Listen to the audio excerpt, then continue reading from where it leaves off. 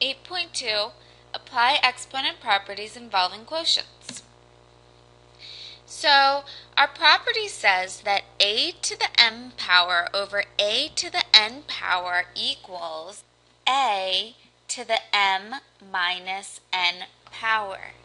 So our rule is basically saying that if we have the same bases and we're dividing with exponents with the same bases, then we subtract the exponents. So here we have 5 to the 6th power over 5 squared. The same bases, so we can subtract the exponents. So we get 5 to the 6 minus 2, which is 5 to the 4th power. And if you have your calculator, you can do that out. So here, let's just do some examples. Same bases, so we subtract the exponents. 7 to the 5 minus 3, which is 7 squared, which is just 49. In our next example, we need our invisible 1, remember? And so we have 9 to the 5 minus 1, which equals 9 to the 4th power. If you have your calculator, you can do that out. Very, very important to not forget about our invisible 1 here, because 9 is the same thing as 9 to the 1st power. In this next one, the base is -3, and it's in parentheses, so we must keep it in parentheses. And we will do 9 minus 3. And so we get -3 to the 6th power. Now when you go and you put that in your calculator, you need to make sure that you have the -3 in parentheses, because since we're doing to the 6th power and it's an even number, so we do a negative times a negative, which is a positive, times a negative, which is a negative, times a negative, which is a positive, that was 4 of them, times a negative, which is negative, that was 5 of them. The 6th one would be times another negative, which is going to be positive. So since we have negative, an even amount of times, we're going to get a positive number, and you can use your calculator to do that, but make sure you put the negative in parentheses. In the next problem, we have to do two things. First, we have a multiplication problem, and when we multiply with the same bases, we add the exponents. So let's first deal with the top, leave the bottom. Okay, let's just first deal with the top. And so we have 5 to the 12th power over 5 to the 7th power. Now that we've made our problem easier, we can go ahead and same bases, so we subtract the exponents. So we have 5 to the 5th power. Now here we have the same bases, they're just x's, so we have x to the 6 minus 4, which is x squared, and that is our answer.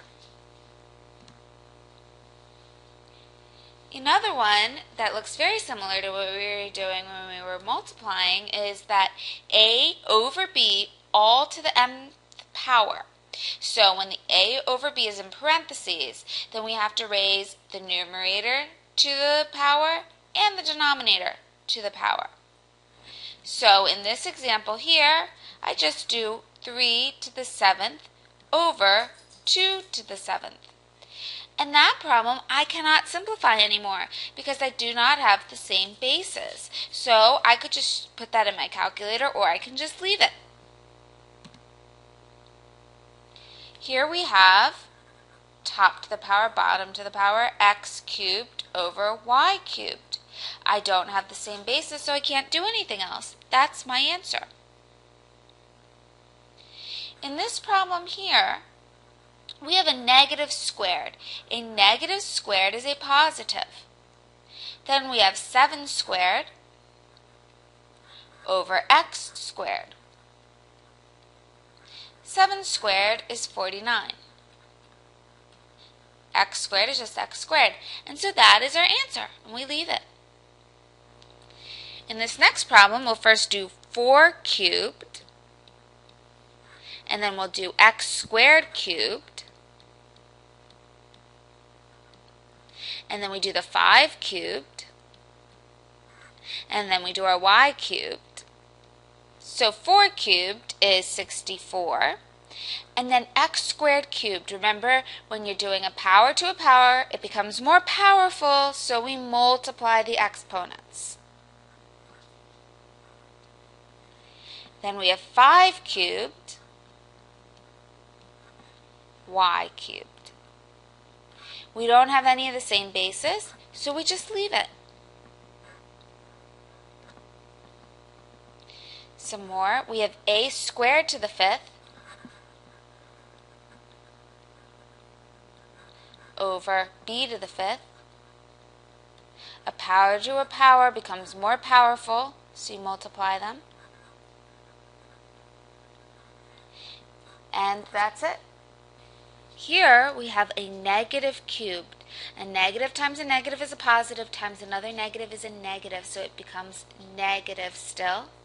Then we do 5 cubed over y cubed.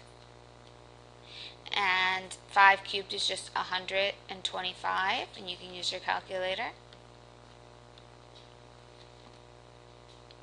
In our last example, we have a negative times a negative times a negative times a negative, which becomes positive. Then we do 2 to the 4th over x to the 4th. And so that is just 16 over x to the 4th. Done. And that's it for this lesson.